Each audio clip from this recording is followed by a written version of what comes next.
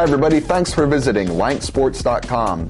He's Jeff Reinhart, I'm Keith Schweigert, and we're here to preview one of our two spotlight games for Week 9 of the LL League football season, the big Section 3 clash between Lancaster Catholic and Annville-Cleona. I'm going to be blogging live from the game, which is going to get underway Friday at 7 in Rossmere Stadium. And Jeff, the Crusaders have already clinched a share of the Section 3 title, and they're looking to lock up the top seeding in districts.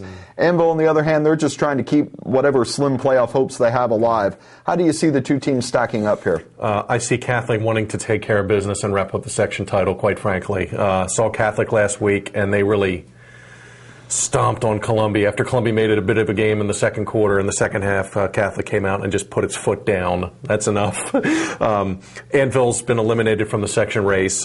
This is Annville's last section game. They had their last non-leaguer in Week 10. So I think Catholic just wants to take care of business here, quite frankly. They're number one in the league in all kinds of fun stats. I think they want to take care of business and just kind of put their foot down and clinch the section, get to Week 10 healthy, and then worry about playoff seeds and go from there. So I expect Catholic to take care of business here. I think they're in that kind of mode. Mm-hmm. Is there anything that Annville can do to slow down Catholic? I mean, the Crusaders have a very balanced offense. They do a lot on both in the rushing game and in the passing game, whereas Annville's struggled quite a bit defensively, so it doesn't look like it's a very good matchup. But what can they do to sort of slow the Crusaders down? Dutchmen are 21st in the league in total defense. They're giving up over 360 yards a game. That's a bunch. The one fun stat for Annville this season that I followed, they're a plus 12 in turnover ratio. That's second best in the league. Catholic's number one at plus 14. So Annville's been kind of opportunistic. They've turned people over. I've seen Catholic a couple times now, and both times I've seen them, they've had turnovers. They fumbled a punt.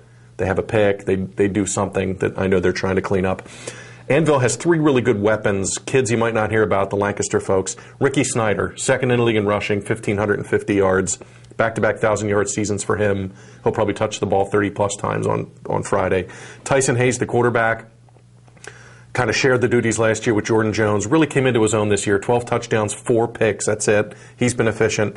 And Josh Henning, the wideout, has 36 catches, 7 for touchdowns. So Annville has some weapons. They're going to have to score. They're going to have to finish drives. They cannot turn the ball over, period.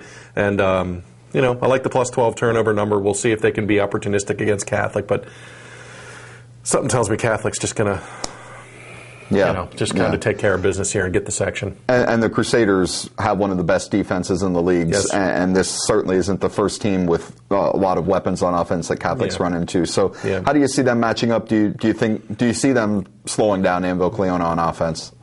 Catholic's defense is great. Number 2 in the league, 195 yards a game against. Mentioned the plus 14. They've only given up 348 rushing yards the whole season. That's it. 48 points. And 48 points. Yeah. I mean, that's unbelievable. So, I think they'll have an answer for Ricky Snyder. Ricky may still get some yards, but, that's Catholic's bread and butter. They held Columbia to 20 rushing yards last week. Catholic's offense has been really good. Roman Clay should go over 1,000 this week. He's at 988. Brandon Hollister had 3 touchdown runs last week. Rhoda just continues to be efficient. Second-ranked quarterback in the league.